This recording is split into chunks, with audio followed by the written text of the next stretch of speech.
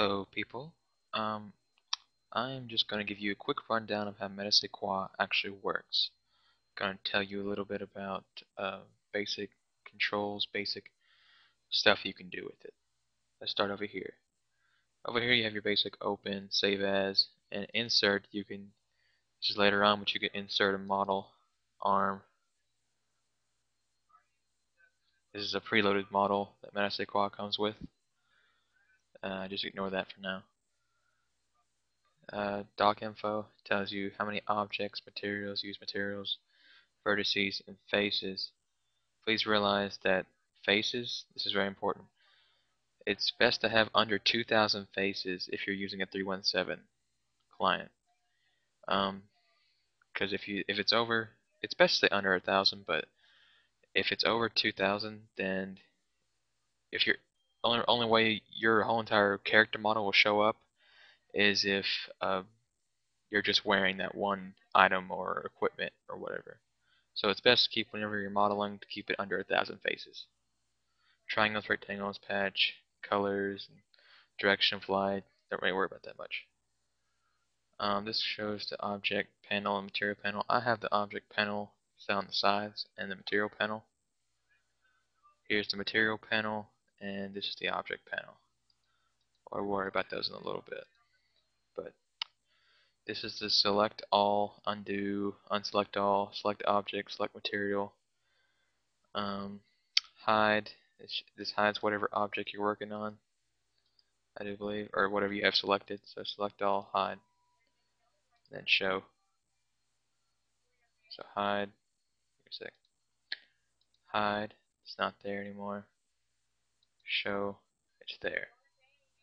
Fix and unfix, store, restore, don't worry about these right now. Now some of these, if you just got Metasequoia, they may not be set this way. Go to File and uncheck Basic Mode. It should be no check right here. Okay? So show all the stuff that I have here. Should. And then this is select. You simply click on a point or a line. Rectangle, this selects things in a rectangle. Rope, you can select things in a rope form. And move, you move the hand. Very freaky. Control Z for undo. Scale, rotate. You can rotate the hand. Anyway. Then local, don't worry about that. UV, don't worry about that. Map, don't worry about that. Primitive, you can insert a model if you want to. See, now that just created a plane. Simple little plane. All the primitive models are over here in this panel. You can move this panel around if you want. And so that's created. Get rid of that for now. Oop. Excuse me. Okay. Create. This is a very handy tool. When creating models, this is how you would start. Create. You would go to, like, say if you're just creating a line, a simple little line. You go click, click. See, it connects. Then you click on another point, and it'll connect to that point. So yeah, and then if you want to create a face, I prefer to start out with face, but it can be kind of tricky. And then if you have a simple 3-point, creates a face. Now this front, back, and both means where these faces will be seen. The front, this will only be seen in the front. That's why I have it set right now. And if you create another thing, it'd be in the back, and it'd be both. So it's like I see if I turn it here, so you don't see the face on this side. But if you turn it this way, you see the face on that side.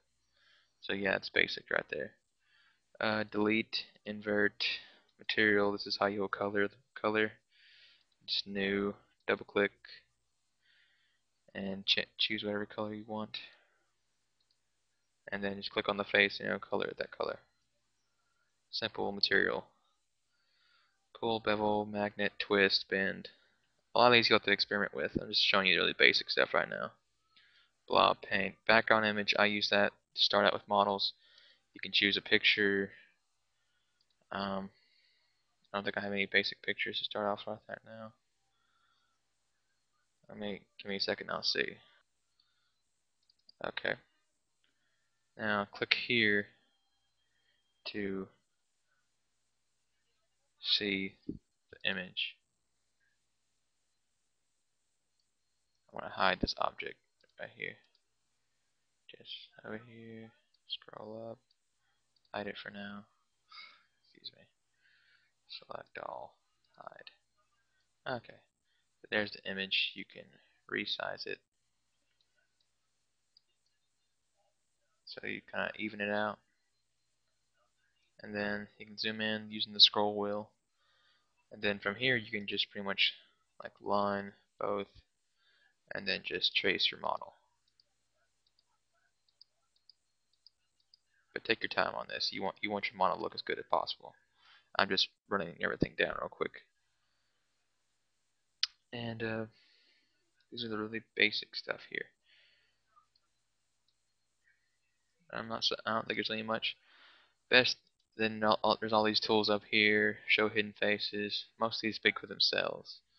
But selection, that comes in real handy because when you're done, you want to triangulate selected faces because the clients can only read triangulated faces. And let's see. Then on the object, join closed vertices. These are the points. If they're really close, they'll just join them together, so that way there's not as many vertices and faces.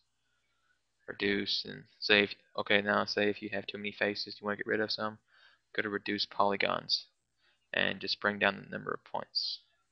Mesh smoothing will increase the faces, but that doesn't always work right. So delete overlap faces. This is if faces are on top of each other, they could mess up your model. So just delete overlap faces. Delete lines. You want that also. So yeah, I think that's about it. But yep, a lot of this is experimenting, so you just want to experiment around with it and see what you can do. Up here, this is where if you want to see the points, see the lines, faces, you want to see the faces, that show patches and blobs simply only the front lines, so that way if there's so many lines you don't want to see them all, just show only the front. And then there's the image, just get rid of that if you don't want to see the image. So yeah, well, this is a basic rundown. I hope you enjoyed it, and I know I did.